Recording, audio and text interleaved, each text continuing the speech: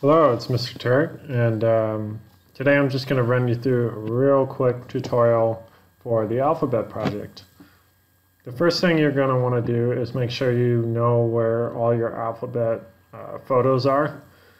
And I took a couple of quick photos of some fruit in somebody's kitchen, and I made sure I relabeled all my files. So to relabel a file, just simply click once and then click again on the file name, and then you can just type in the name of the file.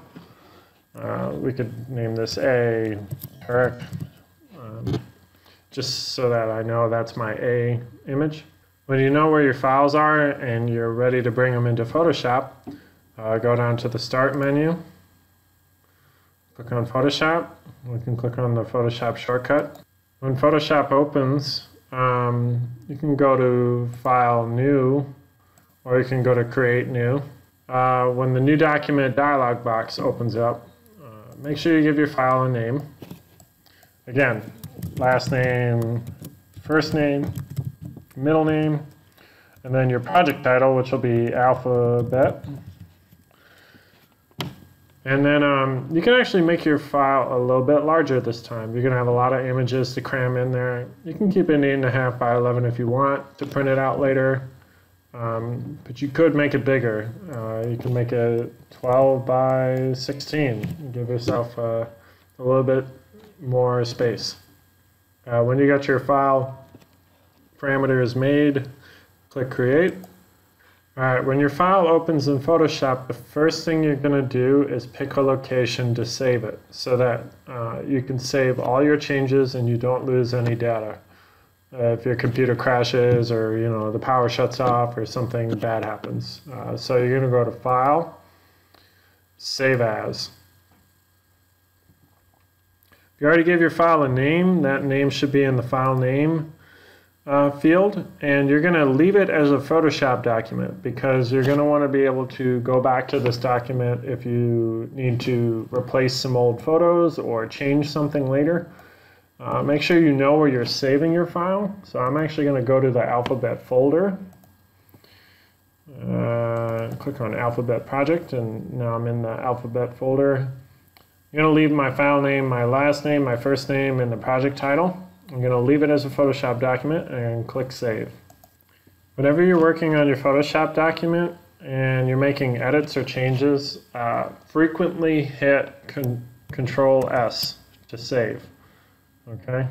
You need to remember to hit Ctrl+S every time you do a change or an edit so that you save your file. There are no excuses if you don't save your file. You just have to get in the habit of making sure that you save your file every couple of minutes or so. Alright, when you're ready to place some images into your open Photoshop file, you're going to go to File and Place Embedded. And you're going to click on that option. The Place Embedded dialog box is going to open up. And right now it's open to the folder where I've saved my file, and that's where I keep my alphabet photos. So it's really easy to navigate here. And I'm just going to click on my A file, and then I'm going to click Place. Alright, now my file is real large, so I can actually shrink it a little bit right now if I want to. One thing you want to avoid when you're manipulating the size of your file is just clicking and dragging without holding down the Shift key. If I see you do this, I'm going to tell you to cancel the placement and go back and go File, Place Embed, and replace the file. You never ever want to distort your image. If you're going to resize your image at any point in time, make sure you hold down the Shift key and click and drag. And that'll keep the original proportions of your image. If you don't want to hold down the Shift key, go up to your options bar and click on the Maintain Aspect Ratio little icon here. It looks like a chain link. If you click on that, you can click and drag on your corners. You'll notice that it just keeps the original ratio of your photo. Once you've got it a little bit smaller and up in the corner, you can click on the check mark here to commit your transformation. You could hit the Enter key, or you could double click on the image. When your image is placed into your document, you can click and drag on it to move it around. And the transform controls are always by default active. So if you ever need to resize your image, again, hold down the Shift key and click and drag to shrink it, and then hit the check mark to commit your transformation. You can do this at any point in time, but again, I don't want to see you distorting your image. If you ever do that, cancel that transformation. I don't want to see any distorted images. Alright, let's say we're ready to place our second image. You're going to use the same set of steps. You're going to go to File, Place Embedded. We're going to place our B photo. Click on the B and click Place. Same thing, it's nice and large, so this time we're just going to check mark the little Maintain Ratio box. We're going to shrink it, we're going to move it over here, and we're going to hit the check mark. So you're going to continue to place your images. Place all your images. And it's going to take a little bit. I'm not going to place all these images in here. I'm just going to place 2 or 3, just for the sake of the argument that we have our whole project in here. And I'm going to show you a couple extra things. Okay, I've got a couple of images in here. And one of the basic things you're going to learn about Photoshop is that you can kind of select your images by clicking on them. This is an upgrade. You used to have to go to the layer panel, and the only way to switch between images was by clicking on a separate layer in the layer panel, and then you could move it. Now Photoshop's a bit more advanced, and you can just click on the image. If you're not sure which image you want to click, you can right click on it, and it should pop up your options. It'll tell you how many layers are layered on top of each other. It'll give you the option to select layer C or the background layer. Let's say we want to overlap my letter C with my letter B here and get a little bit creative with how we're putting these images together. In my layer panel, you're going to notice that the layer C is above layer B. So that means if I click and drag layer C over layer B, it will overlap layer B. If I don't want that to happen and I want this image to overlap this one, I'm just going to go to my layer panel and I'm going to put that layer above the other one. And that's going to change the stacking order for my layers. Let's say I wanted to have a little bit of fun and add a couple of fancy effects to my layer. That's pretty easy to do.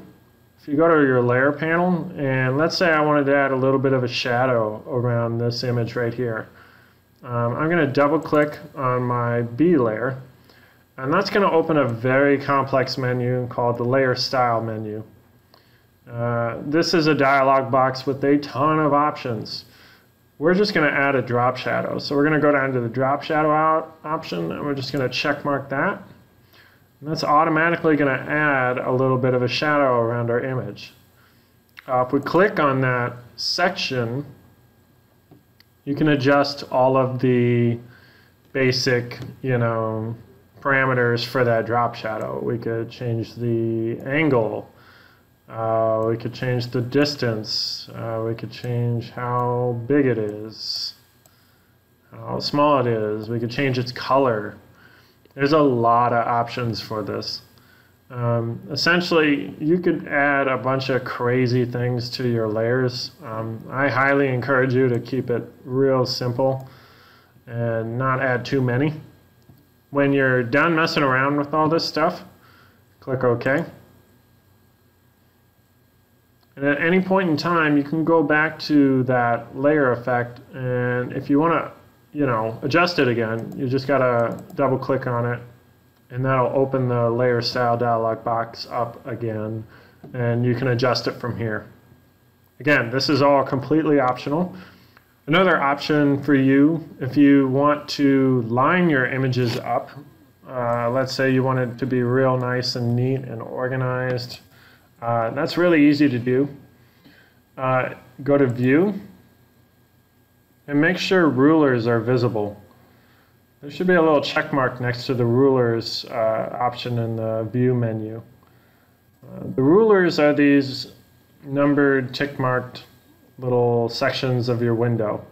And from here, you can click on your ruler and drag down a guide. A guide is essentially a line for you to kind of guide your images with. So if I wanted to line up my images on this straight line right here, I could click and drag that guide down. And then I could move my images around and line them up with that guide. And that would keep all of my images in a nice straight line. Let's say I wanted them all to be the same size as this letter A here. I could click down another guide. And then I could use my transform tool to kind of line it up. And that's a really nice way to make the images look nice and uniform. When you're all done editing your ABC file, your alphabet file, make sure you save it frequently as a Photoshop document. And then make sure you save it as a JPEG as well to hand in. To do that, go to File, Save As, and then change the Save As type to JPEG. And then make sure you know where you're saving it and click Save. And click OK. And that's how the alphabet project should go. Make sure you place all 26 files into one file and rearrange them however you want. Mess around with layer styles, do whatever you want. Just so long as the whole alphabet is there, all 26 images. And save it as a Photoshop file and save it as a JPEG file.